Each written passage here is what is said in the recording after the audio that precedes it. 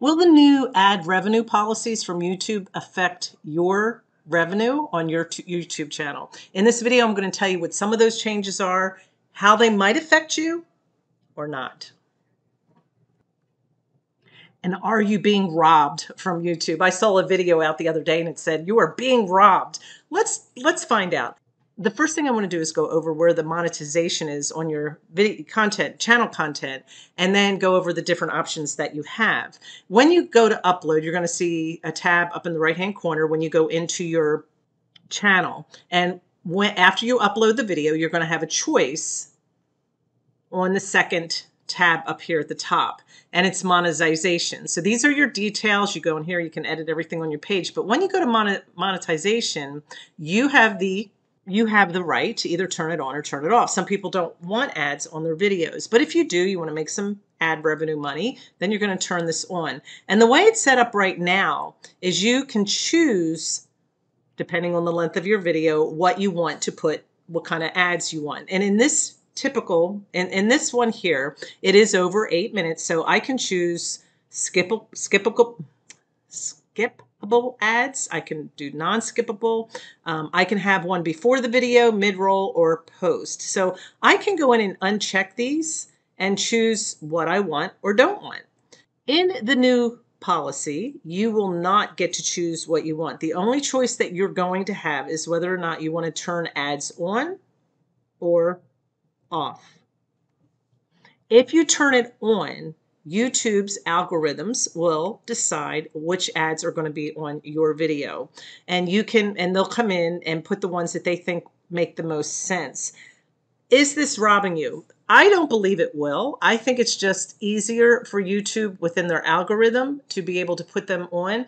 Most people probably select all of them anyway. I always just select all of them. I never go in and try to even think about it. I just let the ads play as they will. So for me, it's not really going to make a difference. If you feel like certain placements of ads will bring you more or less revenue, then you might want to watch and see if it changes anything. 3 of the most common ad formats are skippable video ads. And these are ads that viewers can skip after 5 seconds. You remember how that timer's there and it says skip this stuff. And they will be found on computers, mobile devices, TV, and game consoles.